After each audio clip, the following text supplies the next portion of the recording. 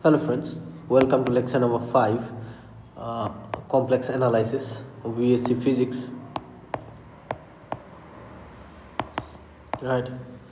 So here the topic of discussion is finding nth root of a complex number. Right. So now till now we have already discussed what is complex number, graphical representation, how to find the modulus of a complex number, how to find the argument of a complex number, then we have proved Euler's formula, de Moivre's theorem, and now our topic of discussion is roots of complex number. Now you see roots of a complex number. Suppose we have a complex number, so that is z is equal to which is in polar form, z is equal to r cos theta plus I sin theta. Suppose this is a complex number. We are to find the nth root of z to the power 1 by n. Okay, that is we need to find this one. So now z is equal to r within bracket cos theta plus I sin theta. Right, this is the complex form of a complex number, polar form of a complex number, and the r is the mod of z, right? Modulus of z. We know how, we have already discussed about that. What is modulus of a complex number, right? So now you see, I hope that you know this ASTC rule. Now you see, from this point, if you imagine that the red dot is a point representing complex number, and if you see this point, starting from this point, you can see here, starting from this point, if you rotate it through an angle 2 pi, then you're gonna get the same point, right? And plus angle theta, it's gonna give you this is suppose theta, right? Then you are in first quadrant, right?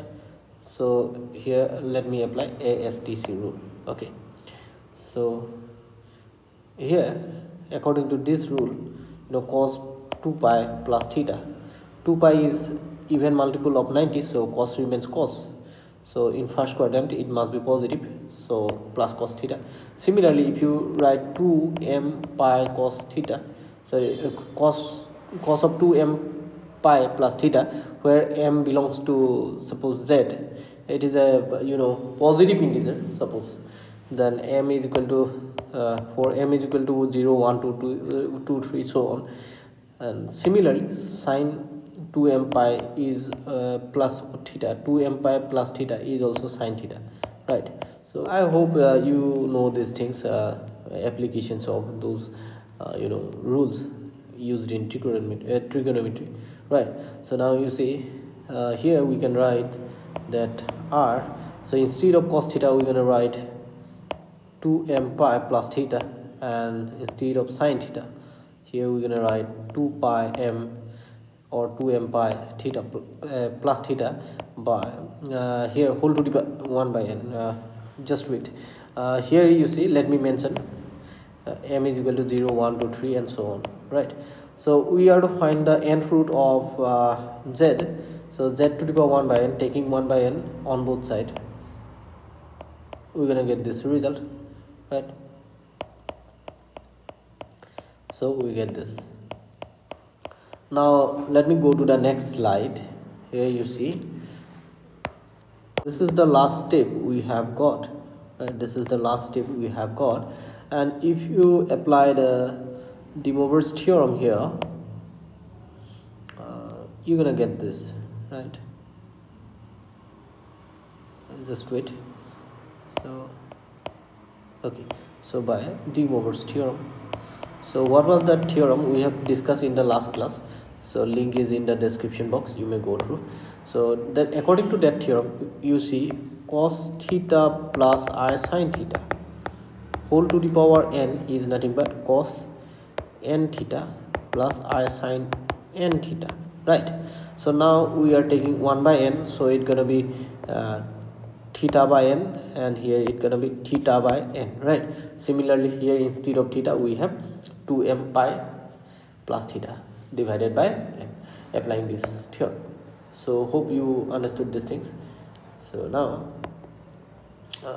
here you see, let me clean these things, just wait. So what going to be the next step here? So for m is equal to 0, if you put m is equal to 0, then z to the power n gonna be this. So if you put m is equal to 0 here, then it's gonna be cos theta by n, right? I sin theta by n. Similarly, if we put m is equal to 1, then we're gonna get this result.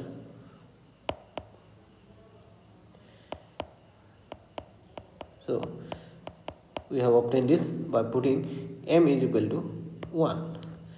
By putting m is equal to 1, right? So hope you got it, right? So now you see. Similarly, if we continue, if we put n minus 1, m is equal to n minus 1, then our expression is supposed to be something like this, right? This is going to be the expression. If you replace the m by this n minus 1, so this is going to be the result. Now what if we put m is equal to n, then this should be the result, right? That's what we have got, right? So now let me go to the next slide. Before going to that, so here let me explain one more thing, just before going to that. So pause the video and note it down. Just let me adjust this one. Here you see, let me cut these things and just wait, because here you see these two lines are already in the previous slide. So let me cut it, just wait, and let me find some space here. Okay, done. So this is nothing but z to the power 1 by n. Now you see, this can be written as cos 2n pi by n plus theta by n, right? So here n gonna be cancelled, so cos 2 pi plus theta by n, that's gonna be cos theta by n. Similarly here we're gonna get sin theta by n, right? So according to ASTC rule, okay, then this expression gonna be equal to r to the power 1 by n into cos theta by n plus I sin theta by n. Here you see, from this step, here we have got got the first step again. Here you see. So similarly, if you put m is equal to n plus 1, then you're gonna get the second step again. That means from m is equal to n, the initial steps gonna be successively repeated. Okay, so hope you have understood this logic, right? So when we have put m is equal to n, we have got the first step, right? When we put 0, right? And similarly, if you put n plus 1, then you're gonna get the result equal to that result when we have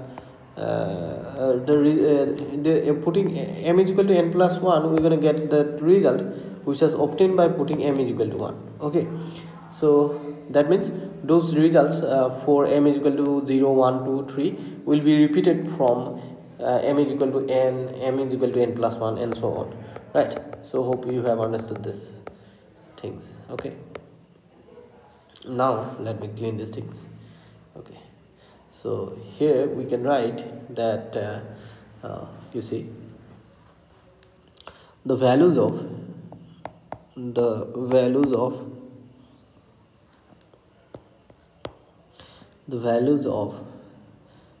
z to the power 1 by n for m is equal to m is equal to n plus 1 dot dot dot etc. are the mere repetition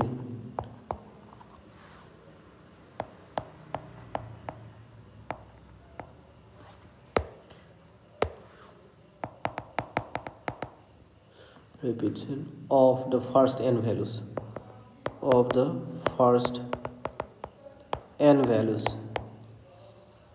because from 0 to n minus 1 there are n values and those values going to be again repeated, right? So hope you have understood this. So that's why you see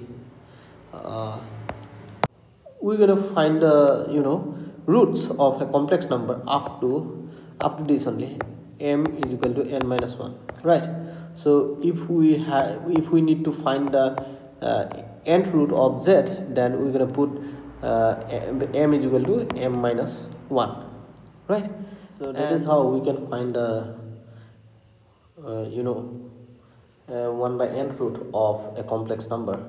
Nth root of a complex number, that means z to the power 1 by n. Okay, z is complex number. So let us take an example. Let us take a question for example, so that you can understand better. So here is a question: find the values of 1 plus I whole to the power 1 by 5. So here you see, let us take the complex number as z 1 plus I whole to the power 1 by 5. First let us express this just wait, let us consider this one as z. Okay, first let us express this in polar form. Okay, so now you see here what going to be the r, that means mod of z. In this case it's going to be 1 square plus 1 square, right? That's going to be root 2. And here if you compare with this a plus ib, then a is 1, b is also 1, so that's why tan alpha, your tan alpha going to be equal to root over 1 by 1, mod of 1 by 1, that is 1, and tan 45, that means pi by 4 is 1, so that's why alpha must be pi by 4. And here you see this point 1 comma 1 is in first quadrant, so here the argument will be alpha simply. So argument of z is simply theta is equal to alpha, that is equal to pi by 4. So therefore in polar form we can write z is equal to r cos theta plus I sin theta, which is going to be equal to r is root 2 cos, here it is pi by 4, and plus I sin pi by 4, right? As we have already considered, here you see, let me go back to the previous slide. Here you can see we can take this as in order to find the nth root 1 by n, we're going to put m is equal to n minus 1. What we have considered? We have considered this, right? Let me copy this one first. Let me copy this one here. Okay, so here, so for nth root we used to put m is equal to 0 1 2 dot dot dot n minus 1 up to n minus 1. So here n is equal to, here n is equal to 5, right? Here n is equal to 5. We need z to the power 1 by 5. Okay, then we're gonna get r is root 2, which is gonna be power on, which is gonna be again 1 by root 5. And if we put here cos 2m pi by n plus theta by n is equal to nothing but 5, right? N is equal to nothing but 5. So here n is equal to 5, right? So we can take 1 by 5 common. We can write that this way. Just wait, give me a second. So we can write this way.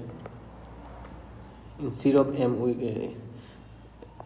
can put 5, right, instead of n. So here it's gonna be twice m plus theta. Theta is here theta is equal to pi by 4. So we're gonna put pi by 4 here. Yeah. Plus I sine, again 1 by 5, putting n is equal to 5. So we have got 1 by 5 twice m pi. Instead of theta we're going to put pi by 4, right? So that is what we have got. This is our result. So we can write z is equal to 1 plus I, right? And z to the power 1 by 5 will be 1 plus I whole to the power 1 by 5. So this can be written as, so root 2 means 2 to the power half, so it's going to be 2 to the power 10, right? 2 to the power 1 by 10, 2 to the power 1 by 10. Then we have cos 1 by 5 2m plus pi by 4 plus I sine 1 by 5 2m plus 2m pi plus pi by 4. That is what we have got here, right? So this is our result, and we need to mention one thing that, so let me write this one here. We need to mention here that m is equal to 0, 1, 2. So here we have 5, so we must go to 5 minus 1, that is equal to 4. So that means we can put up to 3 and 4. If we put the put beyond 4, that means 5, 6, so on, then again the terms will be results will be repeated. So this is our answer. So hope you have understood this. Thank you for watching, and see you in the next video.